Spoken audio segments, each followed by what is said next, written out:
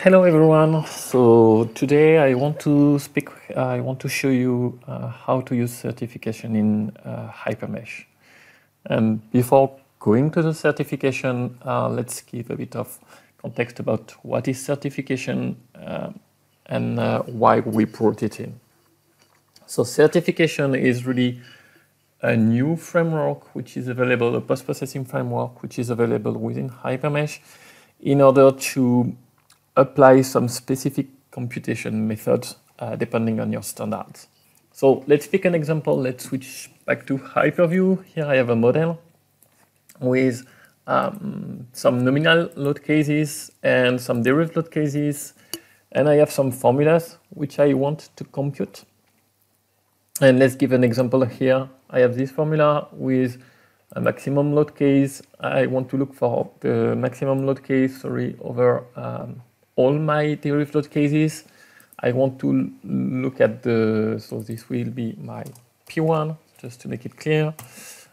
This will be my P3 so the minimum P3 over all my load cases. So then I want to do a mean stress, which is an average stress, the sum of both divided by 2. I want an alternating stress, which is the absolute value of the difference divided by 2.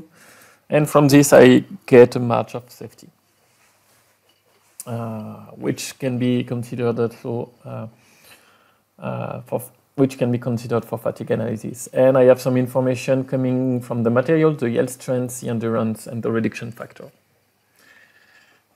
As a first remark, please note that for safety, for fatigue purpose, if you really need to go for fatigue purpose, we have from version 2020, if I remember well, we have HyperLife, which is really our post-processing environment dedicated for fatigue, which includes already a lot of standardized computation.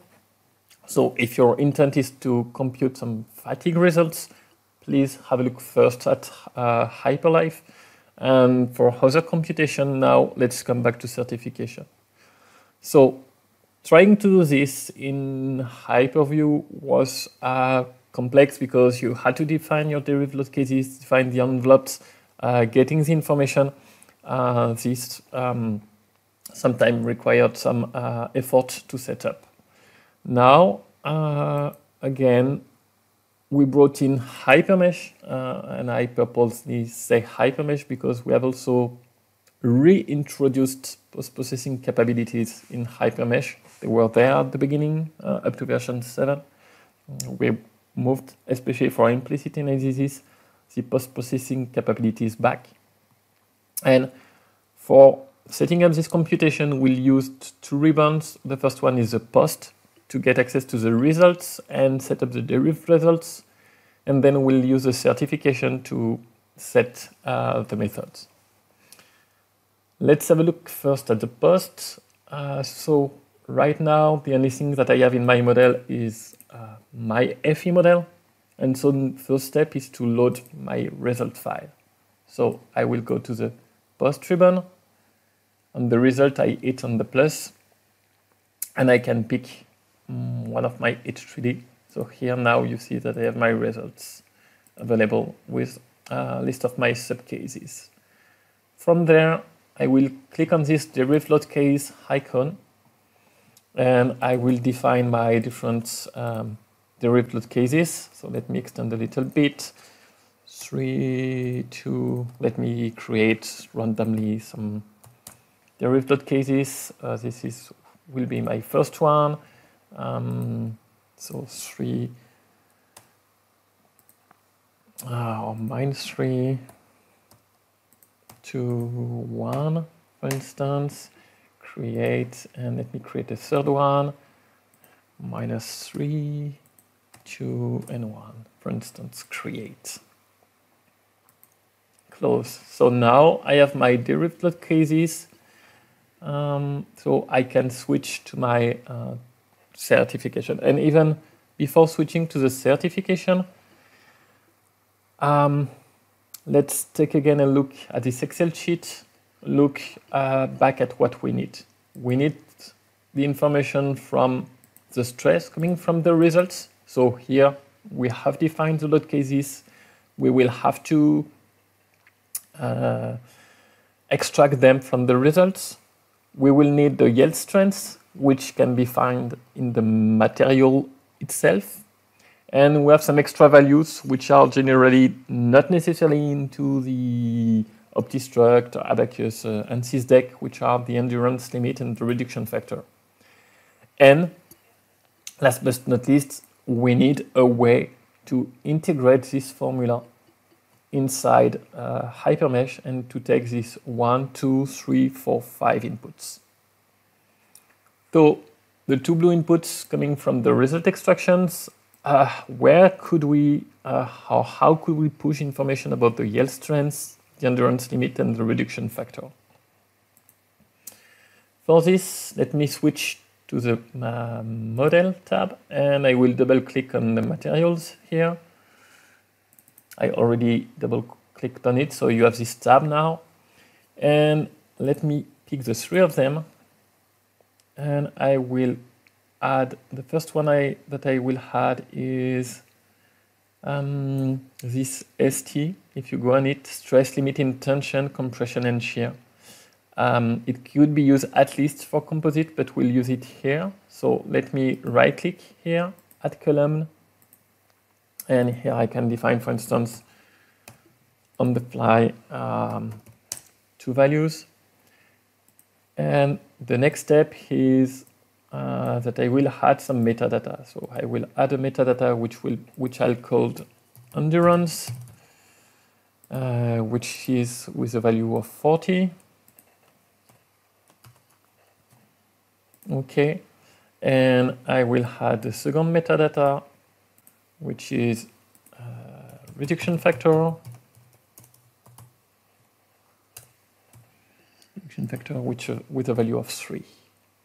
Apply. Okay.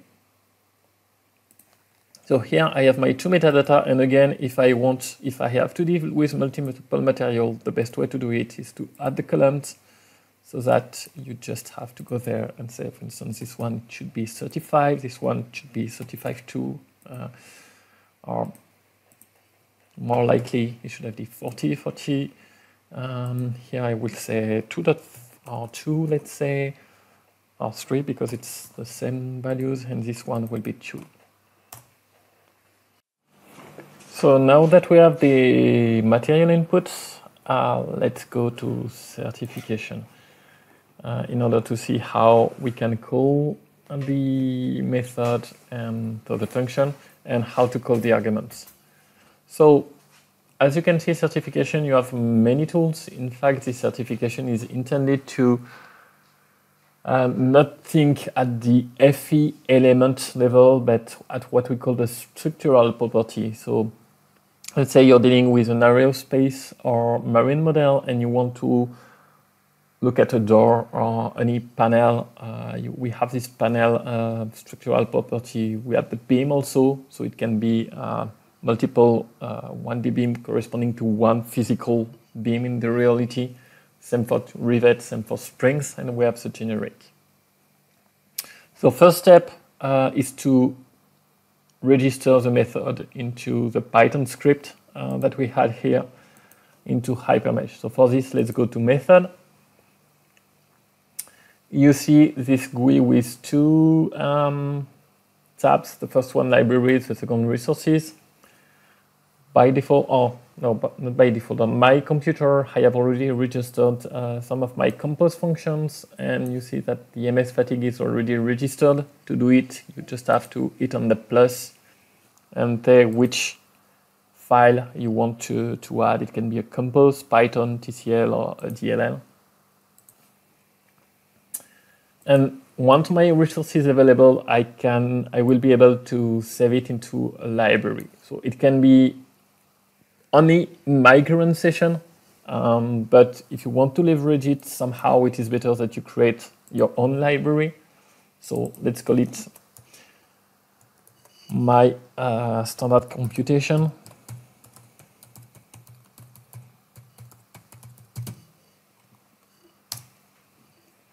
That you will save.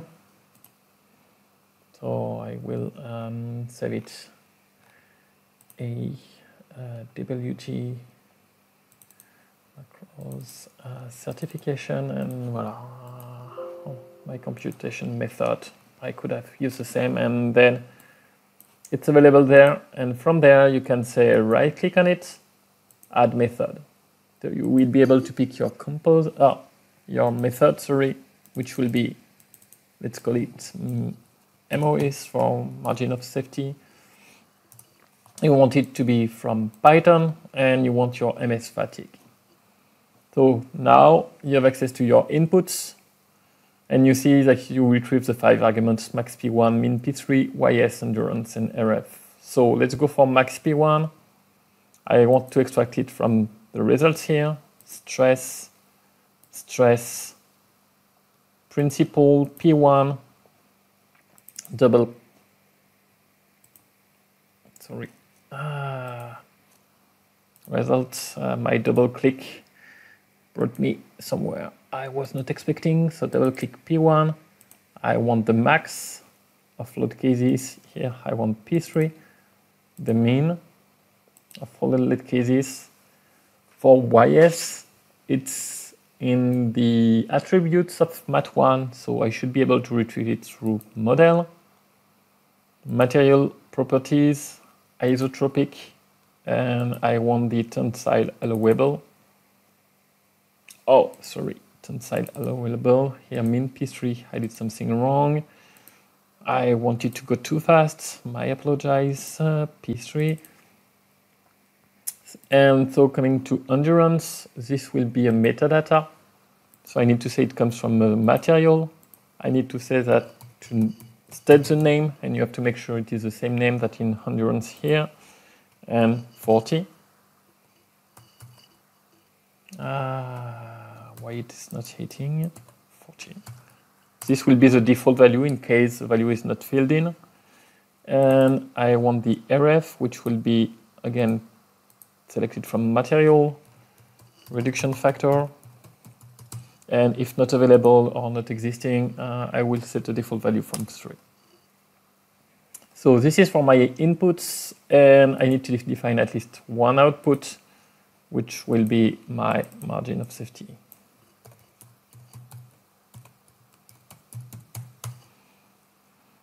So do not forget to define this margin of safety. You can check it. But yeah, save. Yes. So now my method is available, is filled in, and what I need to do as a last step from this GUI is to check it and ask for creating it. And if you go to the model browser, you will see that you have this design point method. So now I can run it, and either I need to create design point sets, or I can even go from elements. So for this one, I can directly select the elements. I can select my method. Okay. I need to select my load cases. And I will select my 3 derived load cases, and I will hit on run method. No error, no warning. The method is successful. I can see using this small output browser here that I have access to this table with tabular data. So you can see the different value, stress P1, stress P3 for each element, tensile stress limit, endurance reduction factor, and the value of the margin of safety. And then if you want to control it, you just have to select, as you didn't define design point set, you need to define the design, to select the design point method. So MEA, MOS, okay. Hit on play. And here make sure to select the margin of safety. And apply. Okay, so I have a better combination of derived load case layer because I had something more interesting as a matter of results. So I did try to play a little bit with my derived load steps, but the result on this model with no real life, let's say, load case is not great from a visualization, just from a visualization point of view, I would like to see a kind of gradient, but anyhow, what I want to show you to conclude this video is how to deal with the design sets.